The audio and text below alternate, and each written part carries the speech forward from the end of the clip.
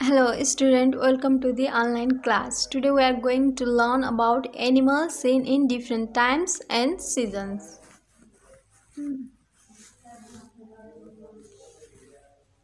Different types of animals are found in our surroundings. However, we cannot see all of them throughout the year. This is because they cannot survive in all the seasons. Most animals live actively in one season and remain passive in another. हामीले हाम्रो सराउन्डिङमा थुप्रै किसिमको एनिमल्सहरू भेट्न सकिन्छ र तर तिनीहरूलाई सबै वर्षैभरि देख्न अलि गाह्रो हुन्छ अथवा देखिँदैनन् किनभने तिनीहरूलाई सबै सिजनमा सर्भाइभ गर्न गाह्रो पर्छ। त्यही भएर कुनै एनिमल्सहरू एउटा सिजनको लागि एक्टिभ हुन्छन् भने अरू सिजनको लागि प्यासिभ भएर बस्छन् हैन। अनि कुनै चाहिँ दिउँसोमा एक्टिभ हुन्छन् भने कुनै रातिमा एक्टिभ हुन्छन्। Animals change their way of living as the seasons change. एनिमलहरूले आफ्नो वे हुन्छ नि जस्तो बाँच्नको लागि तिनीहरूको वे हुन्छ नि त्यो सिजन अनुसार चेन्ज गर्छन्। For example snacks, flies, ककरोचेस and mosquitoes are seen in the summer while डिमोलाइज crane and Brahmin duck are seen in winter. कुनै समरमा देखिन्छन् भने कुनै विन्टरमा देखिन्छन्। अनि similarly फ्रग्स, leeches, cranes and bats are seen in the rainy season. त्यसैगरी फ्रग्सहरू चाहिँ के हो तिनीहरू रेनी सिजनमा बढी देखा पर्छन्। Animals seen in different times. We see many animals which are active in the daytime. In the daytime, these animals move here and there in search of food. Those animals which remain active in the daytime are called diurnal animals. For example, cow, buffalo, rabbit, parrot, crow, pigeon, butterfly, honeybee, etc. कुनै एनिमलहरू चाहिँ दिउँसोमा बढी active हुन्छन्। जस्तै के active हुन्छन् दिउँसोमा भन्दा cow, buffalo यिनीहरू चाहिँ दिउँसोमा एक्टिभ हुन्छन् र आफ्नो कामहरू दिउँसोमा गर्छन् र रातिमा प्यासिभ हुन्छन्। त्यसको मतलब तिनीहरू रातिमा रेस्ट गर्छन् हैन। त्यस्तो एनिमललाई के भनिन्छ भन्दा ड्युरानल एनिमल भन्छ। त्यो जो दिउँसोमा एक्टिभ हुन्छ तिनीहरूलाई ड्युरानल एनिमल भनिन्छ। Can you give more examples of diurnal animals? अब अरू कुन हुन्छन् त diurnal animals भनेर तिमी आफूले गेस गर्ने। There are some animals which are active at night time only. During the night, these animals move here and there in search of food. They are afraid of light, so they do not go near the light and like to live in the dark places only. Those animals which remain active at night are called nocturnal animals. For example, cockroach, firefly, bat, owl, etc. त्यसैगरी कुनै animal चाहिँ रातिमा बढी active हुन्छन् र दिउँसोमा passive हुन्छन्। उनीहरूले आफ्नो सम्पूर्ण काम रातिमा गर्छन् भने दिउँसोमा उनीहरूले रेस्ट गर्छन्। उनीहरू लाइटबाट टाढै बस्न खोज्छन्। त्यस्तो एनिमललाई कुन एनिमल भनिन्छ भन्दा नक्टर्नल एनिमल भनिन्छ। नाइटमा बढी एक्टिभ हुने भएको कारणले गर्दा। अब एक्जाम्पलमा के छ भन्दा cockroach, Firefly, bat, ओलहरू। Animals seen in different seasons. Animals seen in the summer season. In the summer season, the land becomes hot. Snake, frog, earthworm, etc. cannot stay inside the holes. अब के भन्छ अरे summer सिजनमा जमिन तातेको हुन्छ र जस्तै स्नेकहरू, फ्रगहरू, अर्थवर्महरू चाहिँ होल्स भित्र बस्न सक्दैनन् जमिन तातेको कारणले। त्यही भएर तिनीहरू बाहिर आउँछन्। Then they come out of their holes to escape heat. So they move from place to place only in the summer season. When they get a cool shelter, they sleep there until very hot summer ends. This short summer sleep is called एसिभेसन। अनि तिनीहरू चाहिँ के गर्छन् भन्दा summer सिजनमा एक ठाउँदेखि अर्को ठाउँमा हिँडिराख्छन्। अनि जहाँ तिनीहरूले एकदम कुल चिसो सेल्टर पाउँछन् नि हैन त्यहाँ तिनीहरू सुत्छन्। हटभरि त्यहीँ सुत्छन् र त्यहीँ इन्ड गर्छन् हटलाई।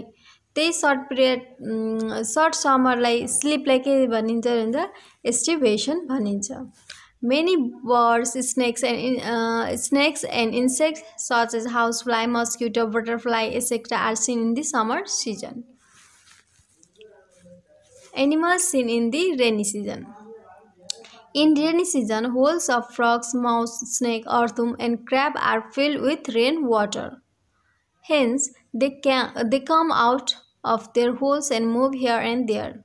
जस्तै रेनी सिजन भनेको कस्तो सिजन जुन सिजनमा बढी पानी पर्छ अनि त्यस्तो बेलामा यो होल्सहरुमा बस्छन् नि फ्रगहरु माउसहरु स्नेकहरु अब पानी परेपछि के हुन्छ उनीहरुको होल्स भरिन्छ अनि त्यही भएर तिनीहरु त्यो होल्सबाट बाहिर आएर यता र उता हिँड्छन्. So animals like frog, snake, crab and mouse are seen in this season. In rainy season, mosquitoes get suitable place to lay their eggs.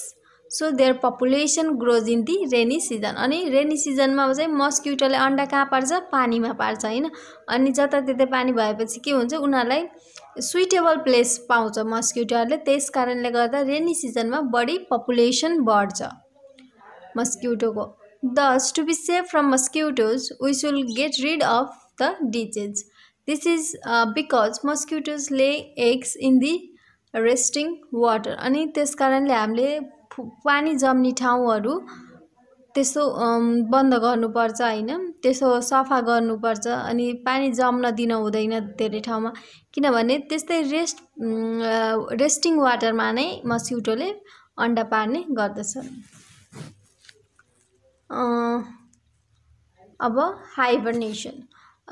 Winter is very cold. Animals like snakes, frogs, lizards and earthworms cannot keep their body warm. So they go down to their holes. They sleep in their holes until warm season starts. So we do not see snakes, frogs, lizards and earthworms in the winter season. The sleep of different animals to escape from cold is called winter sleep. Winter sleep is also called hibernation. अनि चिसो मौसममा चाहिँ के हुन्छ भन्दा जुन snake frog लिजरहरु तातो summer सिजनमा जमिन तातेर बाहिर निक्लिन्छन् नि तिनीहरु के हुन्छन् आफ्नो होल भित्र बस्छन् किनभने तिनीहरुले जाडोलाई स्केप गर्नु छ हैन अनि जबसम्म अन्टिल के भन्छ रे वार्म सिजन निक्लिदैन तबसम्म तिनीहरु त्यही सुत्छन् होल भित्र गएर सुत्छन् त्यसकारणले हामीले विन्टर सिजनमा यस्तो स्नेक फ्रग लिजरहरुलाई देख्न सकिदैन अनि त्यो स्लीपलाई के भन्छ भन्दा जुन जाडोमा जाडो स्केप गर्नको लागि सुतेका हुन्छन् नि त्यो स्लीपलाई के भनिन्छ विन्टर स्लीप पनि भनिन्छ अथवा हाइबरनेसन पनि भनिन्छ. Cold-blooded animals. Some animals change their body temperature with the temperature of their surroundings. They cannot live in too hot or too cold climate. So they go for winter sleep and summer sleep to protect themselves from this changing climate. The animals whose body temperatures changes according to the temperature of their surrounding are called cold-blooded animals. For example, snake, frogs, fishes, lizards, crocodiles, etc. अनि यसै गरी एनिमल्सहरु दुई किसिमका हुन्छन् एउटा cold blooded animals हुन्छन् त एउटा वार्म ब्लडेड एनिमल्स अनि त्यस्तो एनिमल्स जसको बडी टेम्परेचर बाहिरको सराउन्डिङ टेम्परेचर सँगै बदलिन्छ भने त्यस्तो एनिमल्सलाई के भनिन्छ भन्दा कोल्ड ब्लडेड एनिमल्स भनिन्छ. यिनीहरुको बडी टेम्परेचर बाहिर चिसो हो भने भित्र पनि चिसो हुन्छ त्यही भएर यिनीहरु अनि बाहिर गर्मी छ भने भित्र पनि गर्मी छ त्यही भएर यिनीहरु विन्टर स्लीप र समर स्लीपमा जान्छन्. अब एक्जाम्पलमा के रहेछ भन्दा snake frog fishes lizards crocodiles रहेछ. अब animals in the winter season. Some animals are very active in the winter season. For example, demonicil, crane, Brahmin dog, etc. These animals have thick feathers to protect from cold.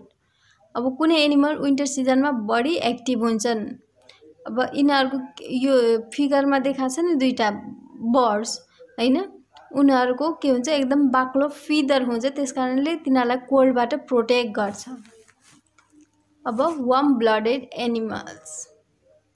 Human beings and many other animals like cow, goat, tiger, buffalo, fox, etc. are seen throughout the year. They can adjust themselves in all the season. These animals are called warm-blooded animals. The animals whose body temperature does not change according to the temperature of their surrounding are called warm-blooded animals. Animals like rat, cat, dog, cow, goat, buffalo, horse, pig, bird, etc. are some examples of warm-blooded animals. जस्तै हामीहरू पनि एउटा warm blooded animals हो किनभने हाम्रो body temperature सराउन्डिङको temperature अनुसार change हुँदैन अनि हामीले के भन्छ अरे जुनसुकै सिजनमा पनि एडजस्ट गर्न सकिन्छ अनि हामी सँगसँगै अरु एनिमल्स जस्तै काउ गट टाइगरहरू पनि वार्म ब्लडेड एनिमल हुन्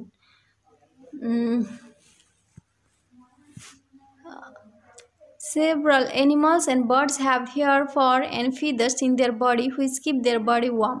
Similarly, human beings feel comfort wearing light cotton clothes in the summer season and warm woolen clothes in the winter season. अब सबै एनिमल्सहरुको बर्ड्स के हुन्छ भन्दा हेयर हुन्छ, फर हुन्छ अनि फिदर्सहरु हुन्छ जसले तिनीहरुको बडीलाई वार्म राख्नमा मद्दत पुर्याउँछ. अनि ह्युमन बीइंग्सलाई चाहिँ समर सिजनमा वार्म लाइट कटन क्लोथ के भन्छ रे लगाउन कम्फर्टेबल हुन्छ र जाडोमा चाहिँ वार्म वुलन क्लोथ लगाउन कम्फर्टेबल हुन्छ. लेसन यति नै छ हैन हजुरहरुले एक्सरसाइजहरु ट्राई गर्नु होला. के छ भन्दा fill in the blanks, true false, match the following, answer the following question. Observe the following figures of different animals and write their names and season in which they are seen. Turn for यहाँ अब के लेख्ने नाम लेख्ने यो कुन हो भनेर अनि त्यो कुन सिजनमा पाइन्छ त्यो लेख्ने रे. यो एक्सरसाइज पनि ट्राई गर्नु होला. Thank you.